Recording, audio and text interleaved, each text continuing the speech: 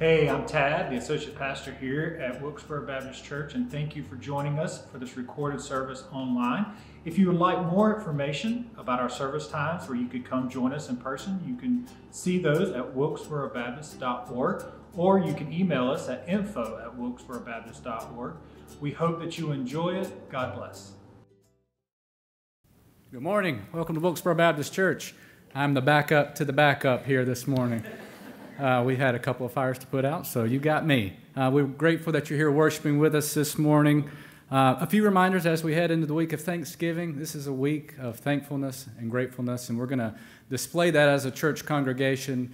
If you're planning on making a pumpkin pie for His Light for the meal on Thursday, please have those pumpkin pies back here to the church by noon on Wednesday.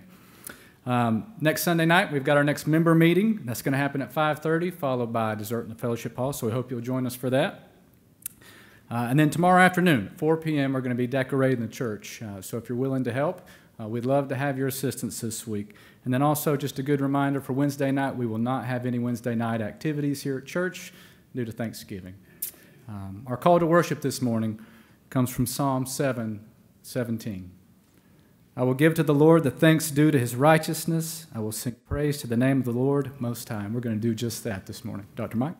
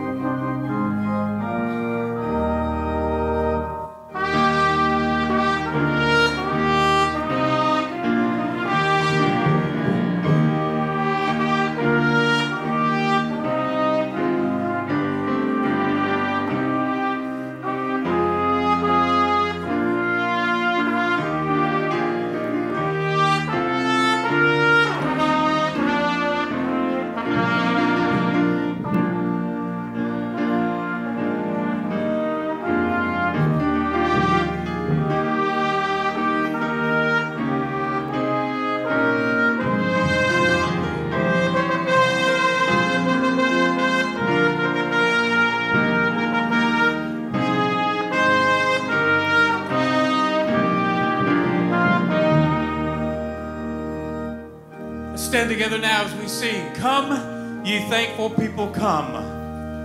Let's bring our praise and adoration and thankfulness to the God who loves us. Come, ye thankful people, come. Praise the song of harvest home. All who safely gathered here. Praise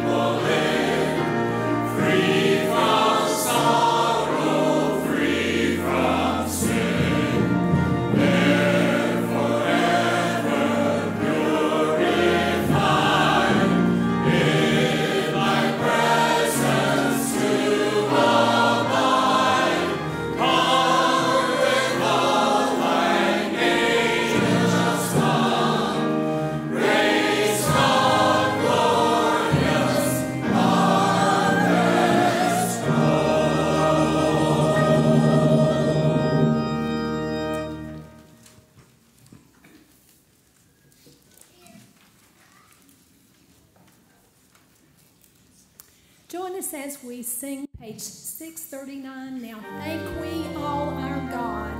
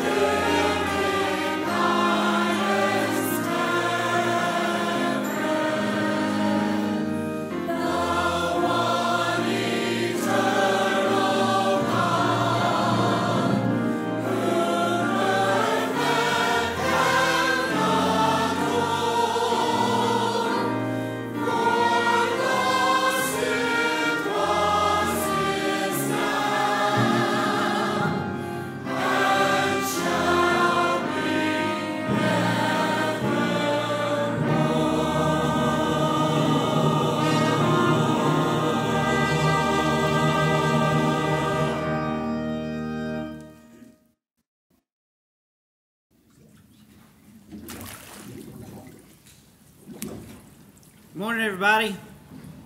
We get a chance to participate in baptism, celebrate God's work in the heart and life of a young man. Killian, if you will come on now. This is Killian Freeman. Oh, hot. That's pretty hot.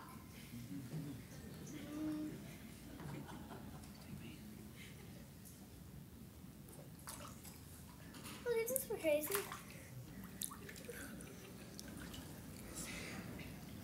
Killian is 5.5. He wanted to make sure I got that half in just a few minutes ago. Killian and his family, Chance and Nicole, they've been coming to church for a couple years now. We had a chance to baptize Chance and Nicole a couple years ago, and they've been talking with Killian about faith and following Jesus for a while at home. And he trusted Jesus to be a Savior about 10 days ago or so. And we've got a baptism we're going to have next week. So I talked with the Freemans about maybe delaying baptism till next Sunday. And Killian said, I've already waited a week. It is time for me to be baptized and follow Jesus. This little fella knows Jesus as Lord and Savior, and we're excited to celebrate with him baptism. So Killian, who is Jesus? Our Lord, our God, and our Savior. And Killian, will you follow Jesus with our help? Yeah. Congregation, Yeah. with prayer and encouragement, will you help Killian to follow Jesus as Lord and Savior? Yeah. Killian, I baptize you in the name of the Father, Son, and Holy Spirit. Amen.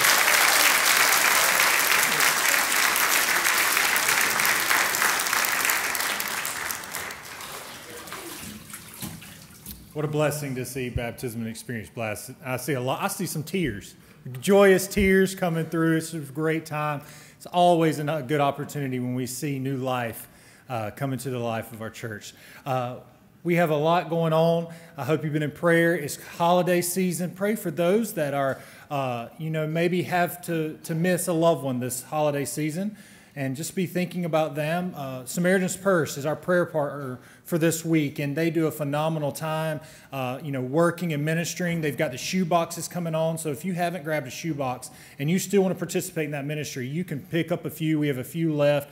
We'd love for you to get that in this week if you could. But be praying for the Samaritan's Purse people as they give out these shoe boxes, as they prepare them and they send them out to kids all over the world. Be praying for those. And then to pray for our unreached people group, the Japanese people. We pray that the gospel will be revealed to them. Messengers will be sent so that they can hear the love of God through Jesus, his son. Let's go to the Lord in prayer now. Father, we are so thankful for an opportunity to come, worship in your house, lift up your name, reflect on the many blessings that you continue to pour out on us. Lord, we are thankful to lift up our voices to you in gratitude. Lord, be with those that have come to know you. Give them strength and passion. Be with those that as they enter into this holiday season, that they just look to you as the Prince of Peace, as they look to you as the living hope. Be with the Samaritan's Purse, people that are working through all of the different situations with all the different ministries they're doing with the shoe boxes, and as they gather and send them out to children around the world. Be with the Japanese people as they need to hear the gospel. They need to hear the good news. Be with us now as we continue to worship. In your son's name, amen. Amen. Let's stand and continue a time of song together and thankfulness. 'Tis so sweet to trust in Jesus. Amen.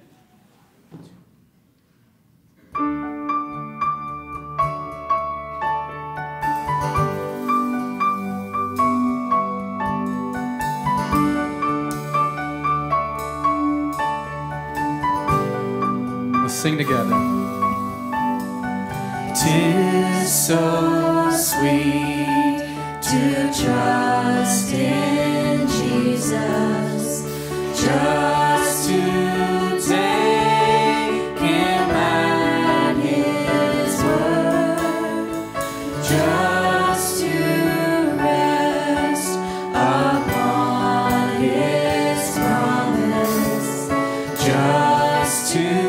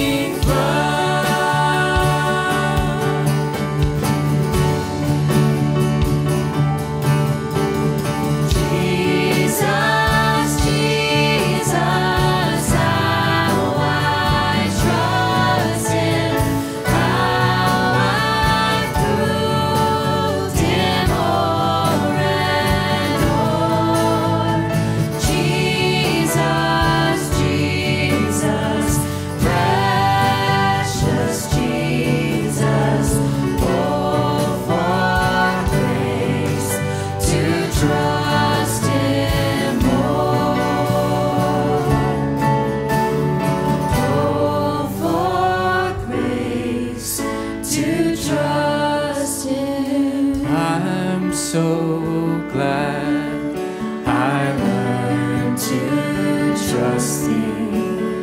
Precious Jesus, Savior, friend, and I know that Thou art with me, will be with me to the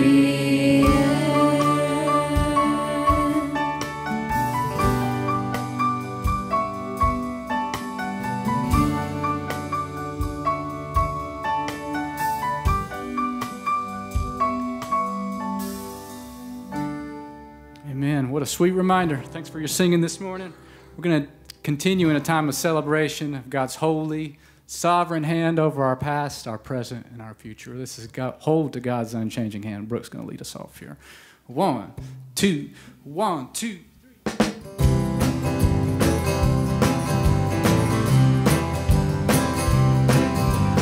Time is filled with swift transition. Not of earth unmoved can stand. Build your hope on things eternal. Hold to God's unchanging hand. Let's sing together. Hold to His hand, God's unchanging hand. Hold to His hand, God's unchanging hand. Build your hopes on things eternal. Hold to God's unchanging hand. Trust in Him who will not leave you. Whatsoever years may bring, if by earthly friends forsaken, still more closely to Him cling. Hold to His hand, God's unchanging hand.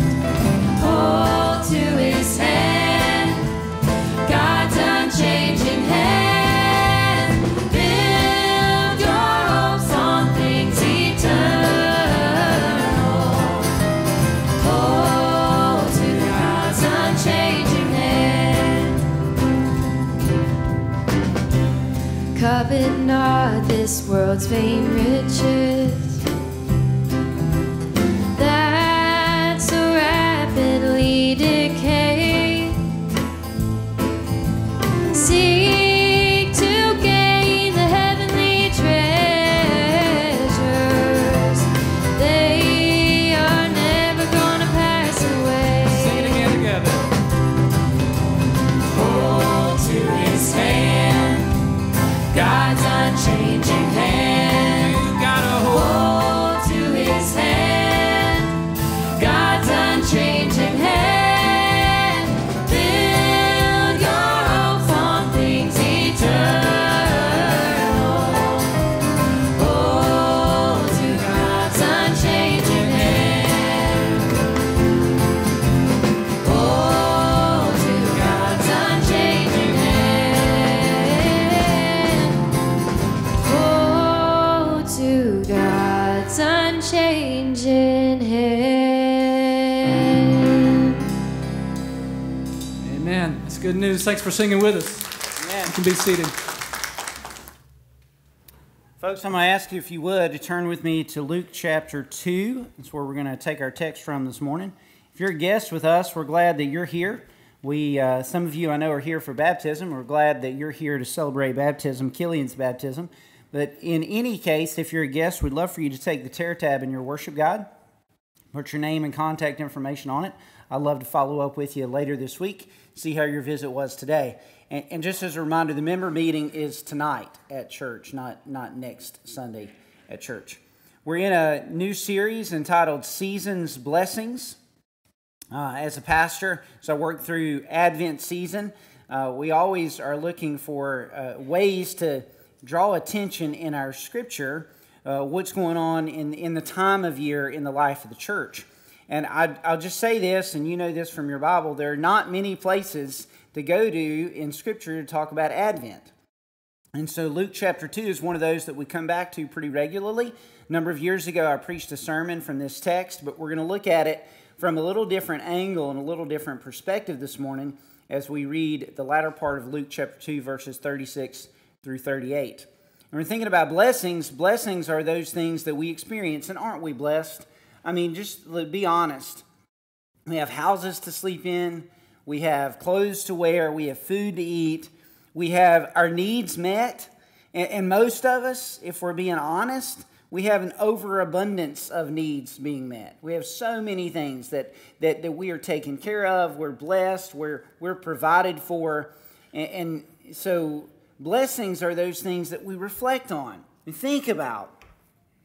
As we think about blessings in the Gospel of Luke, there are numerous times where the characters that are interacting with Jesus' advent speak blessings. That's the nature of the series. So over the course of the next few weeks, we're going to see their specific statements about a blessing here or there based on what God has done in their lives and how God has interacted in their lives. Here's a question for all of us. Are the blessings that we experience for us? Or at least is that the primary goal of the blessings for us? I think that's a yes and no answer. I think absolutely. When God gives you blessings, they're intended for you and I to experience and to think about. But there's a deeper thing going on with God's blessings. He doesn't just give them to us, for us. He gives them to us for His glory. He gives them to us in order for the blessings we experience to spread through us and go to other people. And that's what we see in this blessing this morning. It's a blessing of thanksgiving. I'm going to see it from an interesting character in Luke chapter 2. Her name is Anna. Read with me, if you will, Luke 2, verse 36. There was a prophetess, Anna, daughter of Phanuel, of the tribe of Asher. She was advanced in years, having lived with her husband 7 years from when she was a virgin, then as a widow until she was 84. She did not depart from the temple, worshiping and fasting with prayer day and night. And coming up at that very hour, she began to give thanks to God and to speak of Him to all who were waiting for the redemption of Jerusalem. Beautiful text of Scripture. Who was Anna? Anna was a lady who was getting up there in years. She was at the very least in her 80s. That phrase is not altogether clear whether it means she was married for 7 years and then was a widow for 84 years after her husband's death, or whether she was a widow until she was 84, having only been married 7 years. In any case, she was getting up there in years, and she had been a widow for a very, very long time. She was a person who, in her circumstances and situations, did not have a whole lot to be grateful for, not for the things she faced. She was grateful in spite of that. So what we're going to look at this morning as we look at this season of blessing, this Thanksgiving blessing, what we're going to see is one principle and 4 practices. The principle is this: we can give thanks regardless of circumstance or age in life. There's no thing that you and I face, no circumstance that we go through, no amount of age that causes us not to be able to give thanks. And Anna is testimony of that. The text says she was a prophetess. That at the very least, that means she was someone who lived a life worthy of emulation. She had a character that was respectable. It's very possible that she spoke to people, very likely that she spoke to people in and out of the temple as they came in, that she spoke about God's blessings and God's goodness. Without question, in the latter part of the text, she spoke about Jesus to all those who were there. So she was not someone who she was not just an internal Christian. She was someone who used her mouth and used her voice to proclaim the goodness of God. She, being someone who was struggling with widowhood, that was a pretty significant challenge in her life. And as I look out across our congregation this morning, and as I thought about folks in our early service and our 9:30 service, so many people who are part of Wilkesboro Baptist Church would be a widow. There are a lot of those who are widows, a lot of those who are widowers, a lot of you in our congregation who have suffered loss and suffered grief. And especially this time of year, my heart goes out to you as your pastor, as a congregation, as deacons and as leaders. We pray for you, and we pray that God will offer you a measure of comfort and a measure of peace. And this text gives us an example of someone who knows your pain. She went through what you went through. She suffered the loss of a husband. And in ancient Israel, a widow was the possibility of her being insecure was strong. In other words, in the ancient world, today's world, as men and women, we're not limited so much by our gender in terms of experiences in life. In the ancient world, a woman couldn't necessarily run her own business. She couldn't necessarily own property. Her security, in many cases in the ancient world, and I'm not saying this is right or wrong, I'm just saying this is the way it was 2,000 years ago.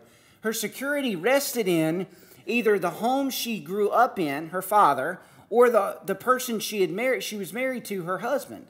And so in a very real sense, Anna relied on others to take care of her. Her security and provision during the time of her being a widow, it could have come from her dad, from her family, given that she lost a husband. It could have come from her husband's family. It could have come from a son that we don't read about in the text that may be provided for her. In any case, Anna was someone who relied upon others for her to be taken care of. Her provision rested in dependence. She depended on others. She went through a time of difficulty with regard to her security. And she was getting up there in years. Some of you, as church members, have encouraged me over the course of my time here at Wilkesboro Baptist Church with what I can expect to happen as I get older. You have let me know some of the things that are going to take place. You've let me know some of the pains and the aches and the difficulties of aging. Aging is not for the faint of heart. It's not. It provides all sort of challenges that none of us, as we're younger, expected or really knew what to expect. So Anna was a person who not only suffered the insecurity of being a widow, she was also someone who suffered the natural difficulties of aging, of getting older in life. And yet, the text tells us she still gave thanks. The principle is this: no matter the age we are, no matter the circumstance we have in life, no matter the situation we're facing, we always have reason to give thanks. We shouldn't say to the Lord or to others, "I'll be grateful when." That's not an attitude of thankfulness. We should say this: gratitude is not primarily about the experiences we've had or the experiences we long for. Gratitude is about our attitude toward the God who is in charge of those experiences. Let me say that again. Gratitude is not primarily about the good experiences we've had or long for, but it is about our attitude toward the God who is in charge of our experiences. Anna was not a person who looked around at her situation and said, "I'm not going to be grateful because I experienced X, Y, Z." What she said is, "I'm going to be grateful. I'm going to worship God because He is faithful and He is worthy and He is someone that I can give my attention and focus to." You say, "Pastor, I realize that I'm supposed to be thankful. And I know you're preaching this sermon because this upcoming Thursday is Thanksgiving, when we as Americans express gratitude for the situations we have experienced in life, the freedoms we have as American citizens." And to that I say, absolutely. That's exactly right. And you might say, "But I don't feel very grateful." And that might be right as well. Some of you, and I don't know all the situations you're going through, but many of you have come into my office and you've sat down and you've told me what's going on. Some of you have shared with me your stories. Some of you, I just know your stories from counseling and from pastoring you. And some of us do not have good reasons circumstantially to be thankful.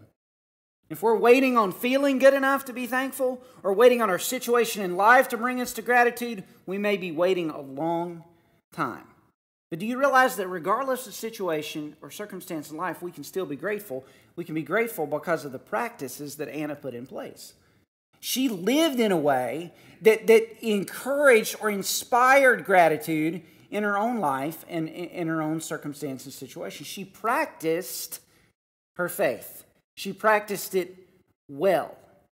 Practices are those things that we do on a regular basis to get better at something. Dr. Mike played the trumpet for us this morning as part of our regular worship. It doesn't just happen by accident. He can't just pick it up once ever and be able to play for us in a way that encourages us. None of the musicians that participate in our worship can do that. They have to practice at it. And our Christian life is no different. We have to practice our faith. Now, God isn't waiting on us to do better in order to get to heaven. God doesn't invite our effort into salvation, meaning you can't earn your way into heaven. You can't be good enough to experience God's forgiveness. That's not the way practice works. We get our salvation. We get forgiveness through grace. But after we've received grace through Jesus Christ, God offers to us the privilege of entering into a regular relationship with Him that includes spiritual practices. In other words, the way we practice our faith, live it out day by day, is an invitation for God to be at work in our souls and in our lives, helping us to grow closer to Himself. And Anna exhibited 4 of those practices here in the text that drive us toward thankfulness. Here's the first one. We can develop a thankful heart through corporate worship. Through corporate worship. Notice what the phrase says, verse 37. She did not depart from the temple. She was there night and day fasting and praying. She didn't depart from the temple. Now, it might mean she stayed there for long parts of the day or long parts of the week. It might mean she slept there, although it's not likely that it means that she slept at the temple. Albert Barnes puts it this way in his commentary. He said, when it is said that she departed not from the temple, it is meant that she was constant and regular in all the public services at the temple, or was never absent from those services. In other words, Anna was a faithful participant in corporate worship. She didn't miss church. She was there when God's people gathered.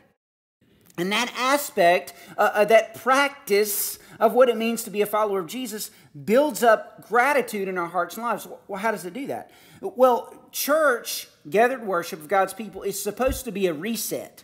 It's supposed to act in our lives day by day, week by week, as an opportunity to change our perspective. See, all of us walked in this morning with stuff.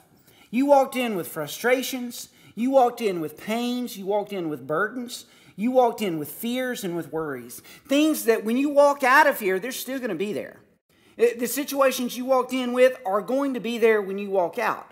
But sometimes our problem with a lack of thankfulness comes because we get too focused, hyper-focused on those things, circumstances, and situations in life.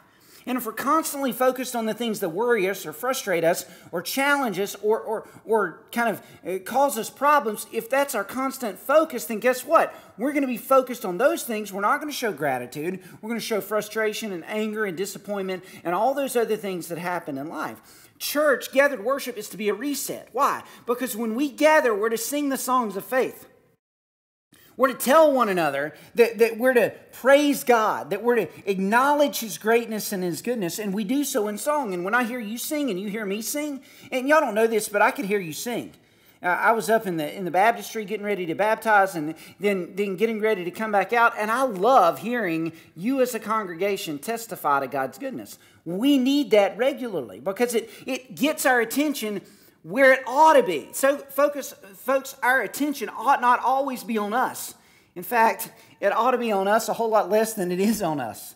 Our attention ought to be on the God who is great and glorious. Our attention ought to be on the God of Revelation 4 who's sitting on His throne, and Jesus in Revelation 5 who is the Lion of the tribe of Judah and the Lamb of God who takes away the sin of the world. And when we gather for worship, corporate worship, what happens is you and I get an opportunity to refocus our attention on the God who is worthy of all blessing and glory and honor and praise, and certainly a God who encourages gratitude and thankfulness in our lives.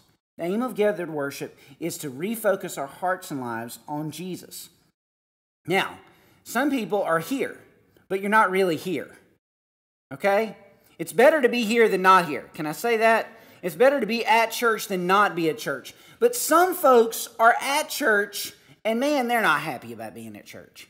You've been to church with some of those folks. Maybe not here. I'm grateful Wilkesboro Baptist Church is a smiling, pleasurable place to be. And most of you folks join us in worship regularly. Thank God for that. But I've been at church with some folks in previous places where they weren't happy to be there. They sat there with their arms crossed and they dared you to bless them.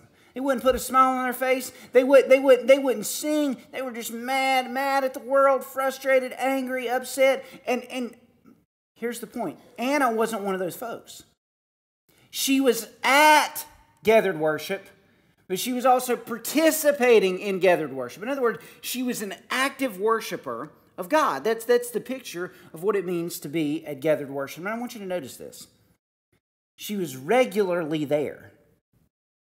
When the gathered people got to temple to worship, Anna was there with the other folks worshiping God. And say, why does that matter? Is it okay if I miss a Sunday? I think that's asking the wrong question. God doesn't expect legalism. He's not waiting on you to be at church 52 Sundays a year. This year it would be 53 Sundays a year. God's not waiting on that. He doesn't expect that. But the regular participation in worship means that we have regular opportunities to experience God's blessings. I want you to think about this for a second. Baby Jesus was 8 days old when Anna met him here. If she was too tired or too heartbroken or too grieved to go to church that day, she would have missed meeting the Messiah. Part of the reason that gathered worship is so important is because we never know what it is God's going to do in that experience of gathered worship to reset our hearts, to challenge us, to convict us, to change us, or to build gratitude in our hearts and lives. We can develop a thankful heart through gathered worship. We can develop a thankful heart, secondly, through private fasting.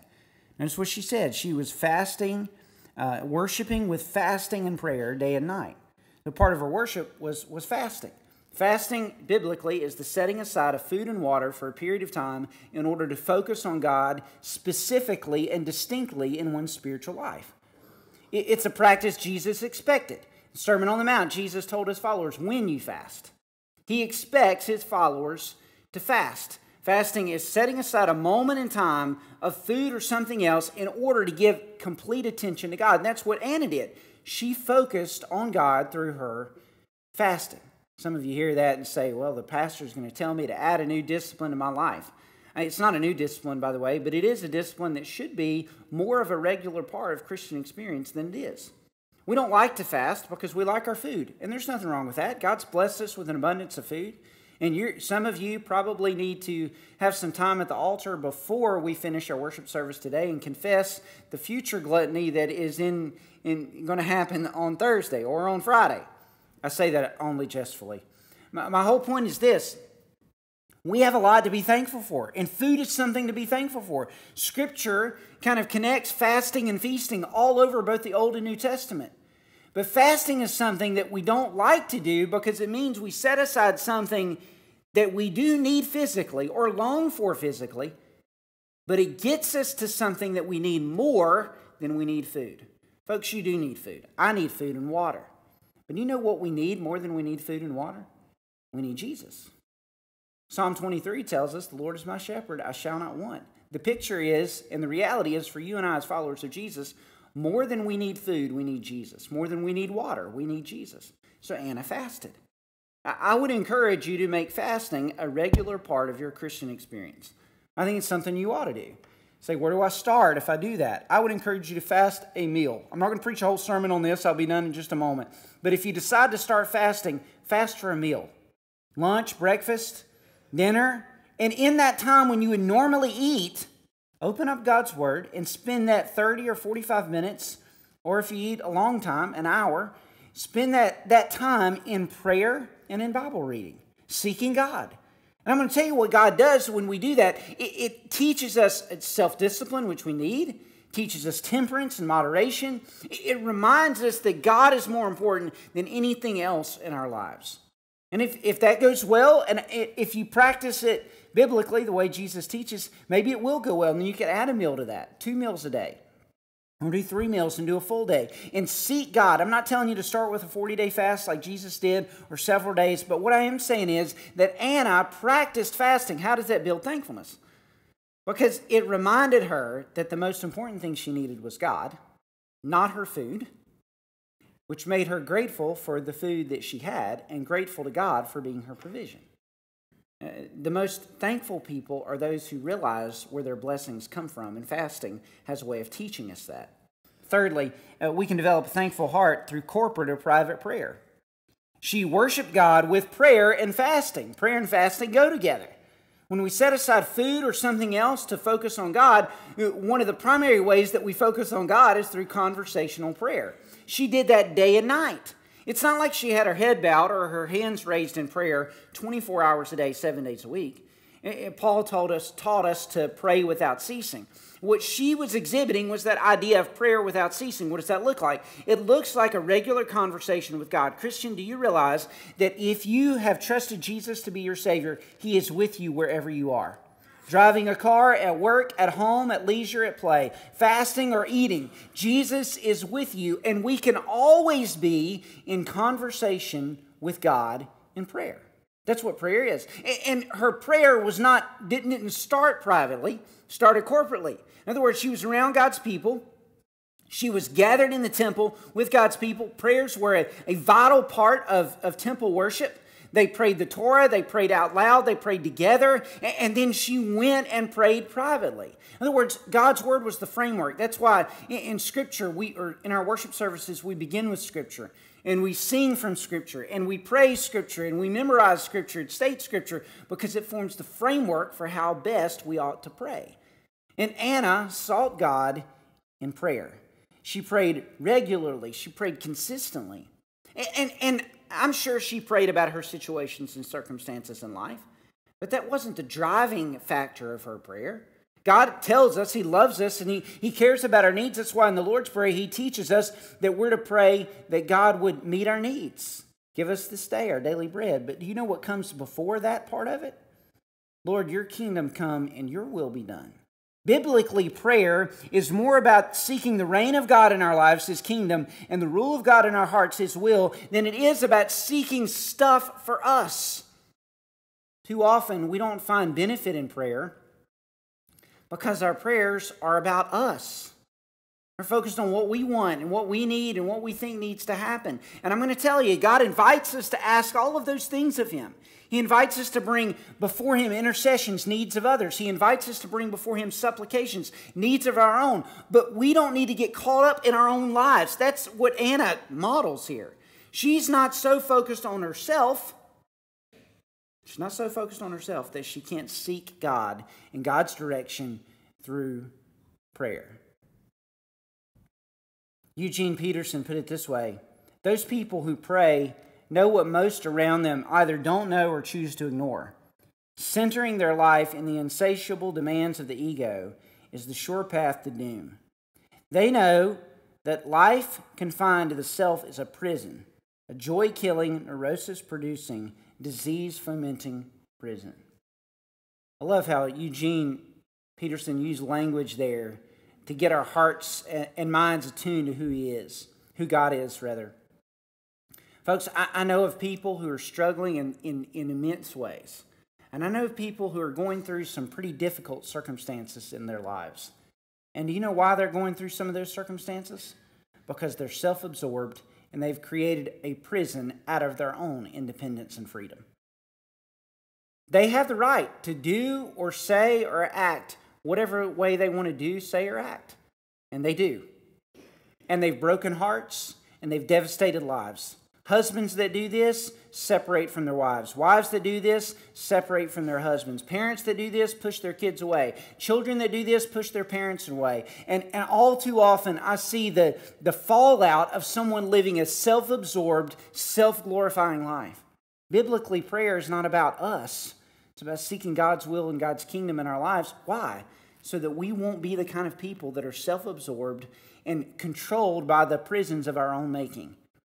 You know where real freedom comes from? It comes from being in a right relationship with Jesus Christ, seeking Him, devoted to Him, honoring Him, and that can be experienced through prayer. Fourthly, the fourth practice, we can develop a thankful heart through public witness. Notice what Anna did. Coming up at the very hour, she began to give thanks to God. Thanks to God for what? For meeting the Messiah. And to speak of Him to all who are waiting the redemption of Jerusalem. This fascinates me. Anna had been in the temple a long time. Many days, many months, many years she had spent worshiping God. Spent praying and praising and fasting. How did she know that this baby was different? Baby Jesus was 8 days old. He had been brought to the temple to experience circumcision. How many babies had Anna watched come to the temple for that very purpose? How many times had there been sacrifices offered? How many times had circumcision taken place? And yet this baby was somebody different. I can only guess that it was the Spirit of God that let her know that this baby was someone that was a different baby. Some of you know a little bit like that. I mean, some of you, absolutely love and adore your children. Right? I mean, your child was born and they were just the prettiest thing ever. They could have been ugly as sin, but they weren't ugly as sin to you. By the way, there are no ugly babies, but none of us, we always think our babies are the prettiest. And God bless us, you grandparents, it's just terrible. It's like, you should have just skipped having kids and just gone straight to grandkids because of how much you brag about your grandkids. How cute they are, how wonderful they are, how smart they are. They're going to change the world. They're going to be president. God help us. We need some of your kids to grow up and be president and politicians and congresspeople who kind of have some sense in their brains. Nevertheless, we think those that are connected to us are supremely special, don't we?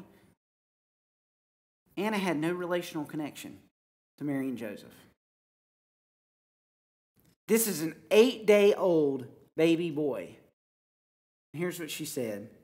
She told everybody there that this boy was going to make a difference in the world. That there was something unique about him. How would Anna know that? Folks, she walked with Jesus. She walked with God. She had an experience where her relationship with God gave her this opportunity to meet the Messiah, and she knew that this Messiah was going to be someone that was going to make a difference in the world. She might not have had any clue what he was going to do. She might not have had any understanding that he was going to walk on water and heal the sick, raise the dead, die on the cross for the sins of the world, or be raised from the dead. She might have had no idea that any of those things were going to happen. Yet notice what she said. She gave thanks to God and she spoke of him. An 8-day-old baby, she spoke of him to everybody waiting for the redemption of Jerusalem. Folks, 2,000 years removed from this story, you and I have the rest of the story. We know that Jesus here, who was dedicated and circumcised and made ready for kind of being dedicated to God, we know that he would grow up to be the Savior on a cross. We know that he would grow up to heal the sick and open the blinded eyes. We know that he would die on a cross and be raised from the dead. We know the rest of the story, so we can tell others about Jesus. You and I can be the kind of people who, because of what we've experienced through Christ, can share the good news with those who desperately need salvation. Folks, we can do that by taking shoeboxes and sending them to the other side of the world. We can help mission partners by baking pumpkin pies, just showing Christ's love. We can do that by opening our mouths and actually speaking the good news of Jesus to our neighbors who are lost, or going on a mission trip and taking the good news of Jesus to the nations. God's blessings are not just for our experience, but for our experience through us to others, regardless of circumstances that we face. Years ago, a girl by the name of Lauren Blakemore, she was 13 years old when she was diagnosed with a rare form of cancer. A form of cancer that was in her bones that sometimes required amputation of those limbs in order to survive the cancer. She suffered and had to deal with chemotherapy for months. And during that period of chemotherapy, she cuddled with a blanket that was what she called a Miss Mildred blanket. A family friend, had quilted her this beautiful quilt that she took with her in the chemotherapy treatments. She cuddled it, she held on to it, and she used it to keep herself warm because in her mind, or in her testimony, her experience, chemotherapy made her cold. She suffered with all of that. Not long after she had gone through those chemotherapy treatments, her father went to India and experienced a cancer ward at a hospital in India. He looked around at all those children that were suffering with chemotherapy in a largely third world country, and he came back and he told his daughter those experiences, those things that he had seen, those children that were suffering with chemotherapy and cancer treatments there in India. And Lauren realized that in the situation, even in her suffering, God wanted to use her to bless somebody else. So here's what she did. She went and told her story to Rotary clubs and churches and friends and neighbors and raised money so that there would be people who would quilt quilts and people who would buy blankets to make sure all those children in the cancer ward in India had a blanket, because she believed every one of those children ought to be warm going through chemotherapy. Every one of those children ought to have the same comfort that she experienced. In the midst of her suffering, she still used her situation to spread the blessing that God had given her to others. Folks, that's exactly what we ought to do as followers of Jesus. Maybe you're here this morning and you've never trusted Jesus to be your Savior. You don't understand what it means to be in a relationship with God. I would love to talk to you about faith, following Jesus. Maybe you're here and you want to learn more about Wilkesboro Baptist Church. I'd love to talk to you about Wilkesboro Baptist Church. Christian, maybe you're here this morning and you've experienced God's blessings, and we just need to pause and give gratitude to God. Oftentimes at an invitation, I'll ask you to come bring a burden to the altar, or come make a decision to kind of turn your life back to Christ. And that invitation is available. But listen, Christian, I want to talk to you for just a second. Sometimes we think of this altar as a place where change needs to happen, and it is. But it's also a place where public thanksgiving can be given. Some of you have experienced some wonderful things from God. And maybe today, by way of testimony and praising Him, not coming to the altar with a burden, but coming to the altar with a blessing. Maybe you just want to bow your knee and join me and thank God for what He's done for you and for His saving work in your life. Maybe you do need to trust Jesus. Maybe you need to turn your heart over to God. Maybe you need to experience His goodness in your soul. Whatever you need to do, this invitation is going to be an opportunity for you to meet with God or praise God. I'm going to ask you to stand with me. We're going to go to the Lord in time of prayer. If you'd like to bring an offering of thanks to the Lord at the invitation, you do so. Our God, we come to you this morning. We recognize that so many of us are facing circumstances and challenges that truly make it difficult in our lives. And I'm aware of that in my own life. I'm aware of that in the lives of so many people in our congregation. Pray, Lord Jesus, that you would help us, like Anna, not to allow our circumstances to keep us from giving thanks. Lord, teach us to put these practices in place regularly so that we can be thankful people, Christ-like people, Christ-honoring people. Lord, have your way in our worship service. You know the one or several here this morning who need to trust you as Lord and Savior. You know the ones who do have genuine, legitimate burdens that are breaking their heart, that are tearing them down. I pray, Lord, that they meet you and they'd meet the God who can meet them where their needs are. Lord, I pray for so many of us. Give us hearts of gratitude and thankfulness. And Lord, I pray that you would hear our words of thanksgiving as we pray to you in just a moment and be praised and glorified through that. In Christ's name. We're glad to have you worship with us online today. If you'd like to learn more about following Jesus, or you'd like more information about Wilkesboro Baptist Church, visit our website, wilkesborobaptist.org, or you can email us, info@wilkesborobaptist.org. Again, thank you for worshiping with us.